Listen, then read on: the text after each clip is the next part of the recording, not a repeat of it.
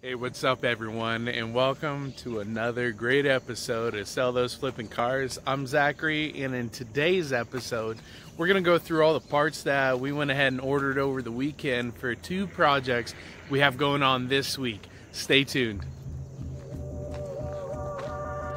Hey, what's up everyone? So welcome back to another episode. As I said, we went ahead and ordered in a lot of parts over the weekend. I had a new project get brought to me. It was a 2002 Ford Windstar. It's one of my wife's old shipmates from the Navy. And if you guys don't know anything about me and my family, my wife was Navy, I was Army. I always tell people it's always fun once a year at the Army-Navy game.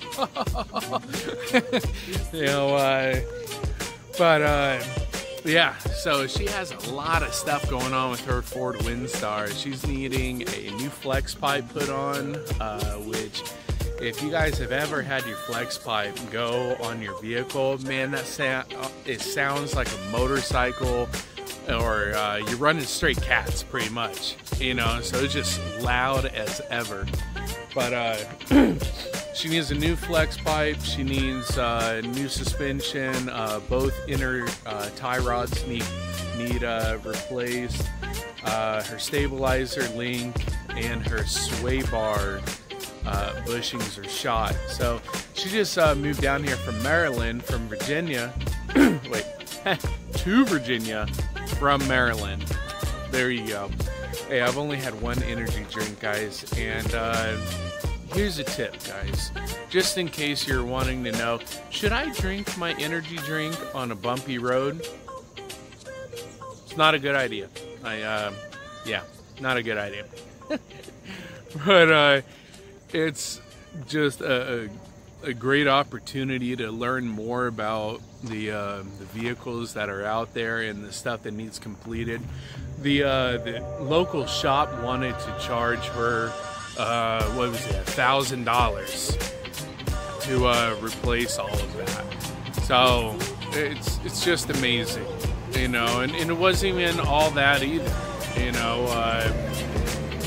It was just going to be some of the repairs that were needed for the vehicle.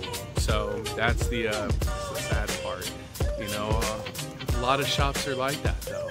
But that is why this channel was created. This is a DIY auto repair. Okay, this isn't just your simple learn how to replace your spare tire, but many more things. So if you are looking for a DIY auto repair channel, then this is your spot. I want you to go ahead and smash that subscribe button. Hit the bell notification so you know when any new video is released on my channel. But the Windstar is not the only thing we have for this week. We also have the Ford Taurus. I was approached by someone that I know up at Busch Gardens.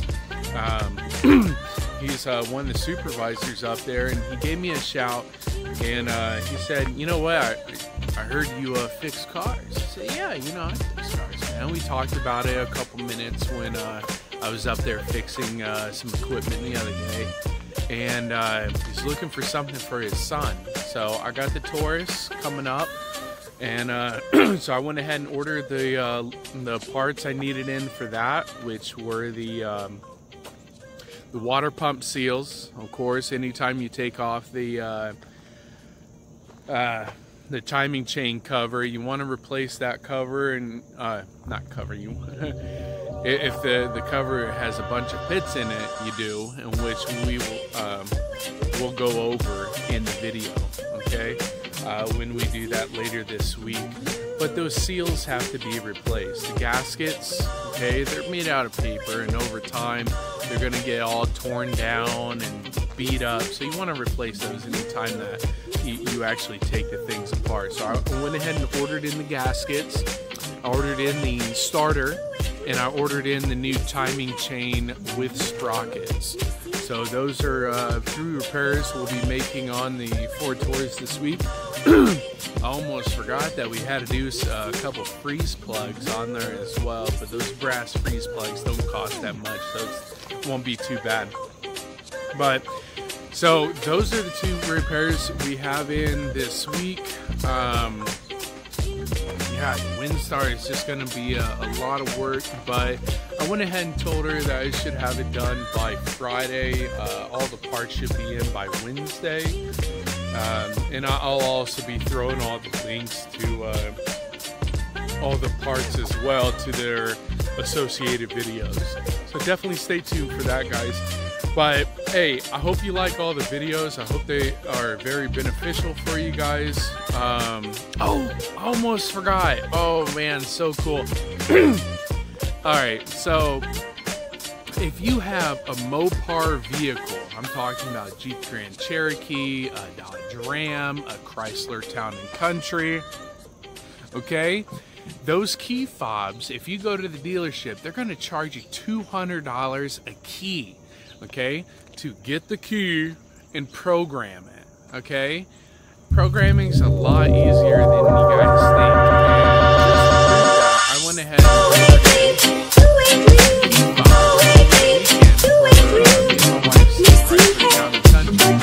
so you guys get to actually check that out and watch me program those keys. Kind of lost my other set on the mission, and for some reason in the movies they're always there.